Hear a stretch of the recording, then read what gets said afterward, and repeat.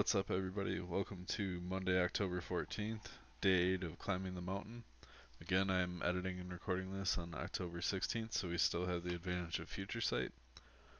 First of all, I want to talk about the weight. That has come down a little bit. We're almost back down to our lowest point since my nacho bar snafu. Then I'll just ride that right into the food for the day.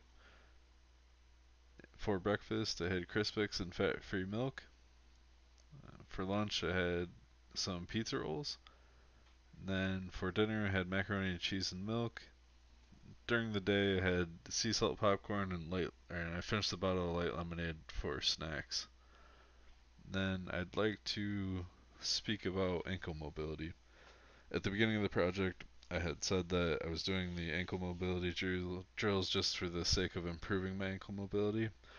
There's more to that, and I'd like to elaborate. On Monday night, here's my future sight kicking in.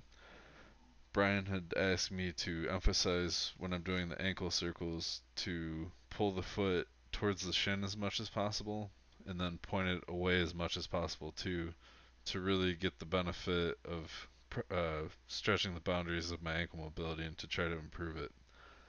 In in regards to his philosophy of building the body from the ground up, he has written me some words that I'd like to read to you to explain that philosophy.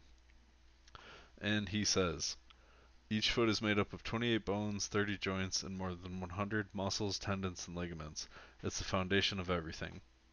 Outside the brain, movement starts there.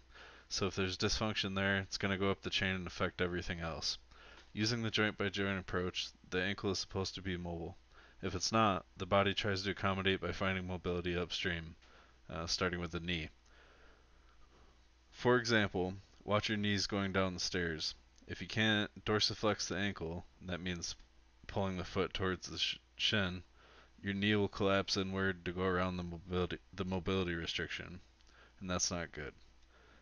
He says, obviously, knee issues are exacerbated by extra weight, and the issues will go up the chain again to the hips, lower back, and further up as you go.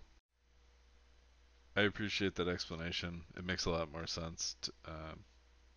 We know now that if we don't have the ankle mobility, it's going to cause us problems with the rest of our body. So, best to start there, get that right, and move along up the line. Um, I will also include a link to an article in the description that Brian has given me. It also talks about the benefits of ankle mobility. So, if you'd like to see more, check that out. And that is all I have for this video. Um, Thank you for watching, and I will see you in the next one.